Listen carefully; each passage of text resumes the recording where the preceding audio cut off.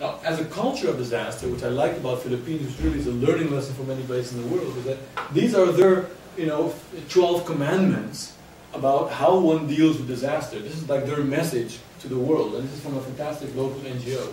And what they say here is this: go to the people, live among them, learn from them, plan with them, work with them, start with what they know, build on what they have, teach by showing, learn by doing, not a showcase but a pattern, so it's not something you can just copy-paste. It's not ends, it's not odds but ends, but a system. So it's not like this is what it was, this is what I want, but think of the system, think of the process.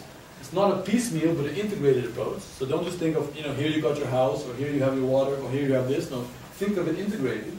And it's not to conform, as in because this is what our mandate is, this is what you need to fit into, but to transform.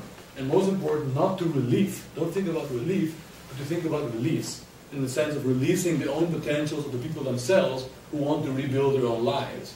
To try to work very much, even though you've got money and finance and power and all your technology that will come from Europe and America, go through and with the people to make the new. Because then you get people who are working with you, as opposed to people who are dependent on your choices in the hope you make right or wrong choices. I think I should leave it at that, because I don't think we have time to discuss more. But perhaps in the future I can go to the Venezuela case study, which became interesting because in the case of Venezuela you have a country that is almost similar to China, because you have basically a government that decides what happens, that is still a developing country, and has let's say with Chavez there in play, someone who really tried to manipulate and instigate a redevelopment concept on a large regional scale because of the landslide that took place. These are just quickly going, like I said, Bangladesh is just like an everyday disaster. Here you see rural areas. Here you see basically the breaking up of the land, the fragmentation of the land, vulnerability. In the case of Bangladesh, because they have these big cyclones, you have these very big kind of modernistic Le Corbusier building structures, which are basically cyclone shelters. So that when a cyclone is coming, everyone knows, go to the cyclone shelter. So these are standing there basically in areas plotted, which are not really well planned out. They're not really places that are of high access. They're usually places where nothing is taking place. These are basically been put along lengths, and they have helped. So there's been a big decrease in deaths because of cyclones, because of this. The problem is that they lose all their livelihood. All their animals, all their agriculture, all their houses are lost. So you save people, but you don't save the system yet. And the interesting thing that one of our students kind of discovered is that these cyclone shelters are built on the 5 laws of Le Corbusier. From the pilotis to the plan libre to the open space to the windows, etc., etc. So it's a real modernistic moment which you can find throughout this landscape. I'm just going to quickly close off with Venezuela. So Venezuela is the man. Chavez is there, big disaster took place, he's going to go and deal with you guys. Of course, the issue of slums we know more or less about. This is the Vargas region on the northern part of Venezuela. Basically got hit. So this is how it takes place. Land formation over years, basically buildings, studies are built on it, earthquake hazard, and the land, this is unstable land basically, which just basically comes from sedimentation through the rain. And when an earthquake comes, it tremors, and the whole system basically collapses. Here you see landslide, water on it, loose land.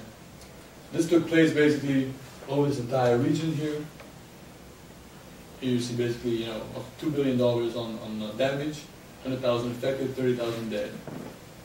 Immediate response. I mean, there's a huge U.S. Navy kind of came in or offered itself to help, of course, the political battle between Chavez and America. He says, no, I don't want you guys in here. Then you have universities coming here, private sector, the armed forces. It was a big mess on getting all these people on this entire coastline who had been affected. First thing they did is move everyone to the airport. Transitional plans came. They actually got the dean of Harvard came and was invited to make a plan together with them, because this is the Chavez approach, bring in a big name and you'll be able to get something done. The problem is, these were the renders that came out of that. So these were the renders for how basically the new city should look like.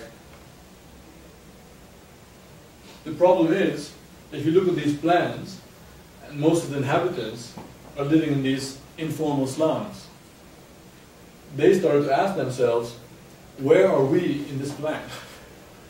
We don't see ourselves in this plan. So you started to create basically, the people among themselves started to become ambiguous and curious and had to speculate about what does the government actually have intentions for us. So you actually get a response. For the first time, people started to work against the government.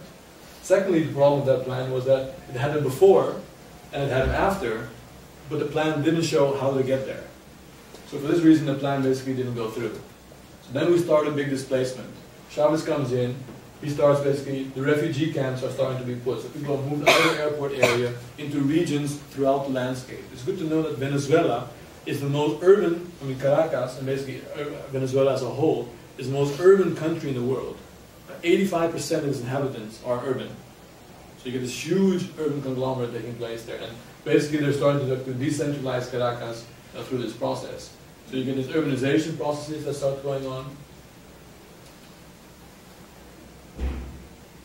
Migration starts taking place, so people actually start moving now because you're put in a place for whatever reason, because by selection, but your family and 4 other of your family members are in 4 other different areas. So people start actually reorganizing and responding to the system on their own, trying to build a more cohesive lifestyle.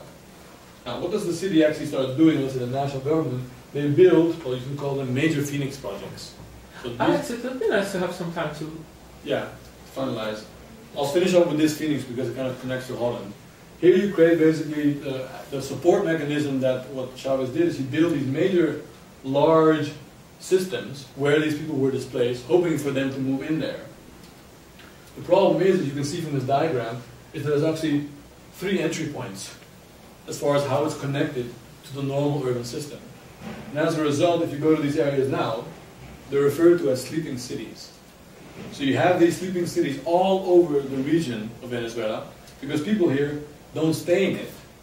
They actually all start returning home.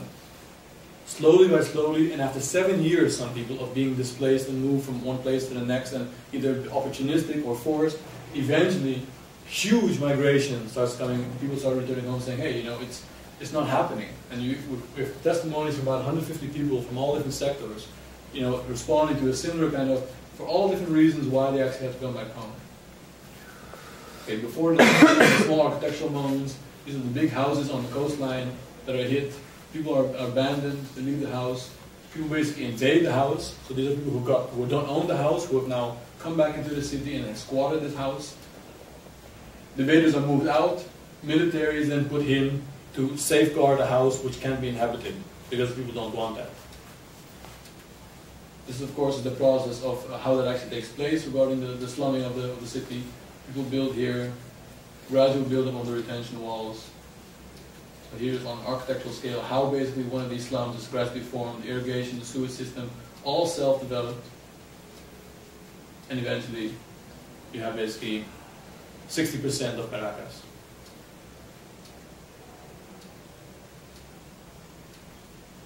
Okay, enough. I mean, that's enough. Please, Roberto. Alex,